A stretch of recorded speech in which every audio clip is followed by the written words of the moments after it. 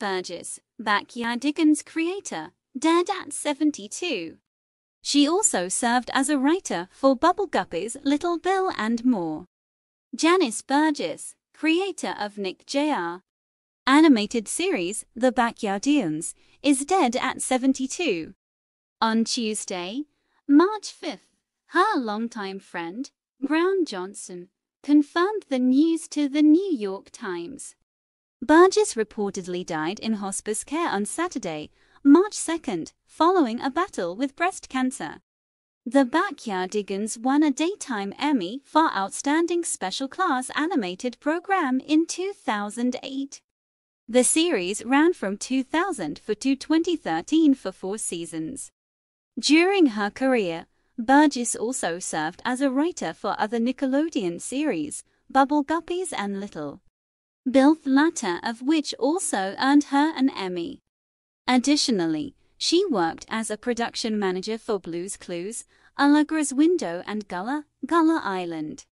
Fracaswell Hyman, another of Burgess' friends, penned a touching tribute via Instagram in the wake of her death. "I met Janice Burgess early in my career when I was head writer on Gullah Island, and she was assigned to be our executive in charge of production," Hyman shared alongside a photo of her friend sitting at a beach. "This is the person the network sends to the set to make sure the money is not going to waste."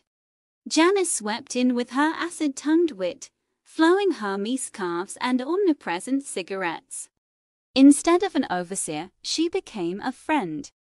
"She recognized my magic before I did and made sure I was in the room and under consideration for many of the shows that came my way," Hyman continued, noting that Burgess' script story critiques were astute, clear and constructive. She concluded, "Janice, Maria Perez Brown, and I developed shows together, gossiped together, and oh, how we laughed. I will miss my dear friend. RIP. Oh, how we laughed."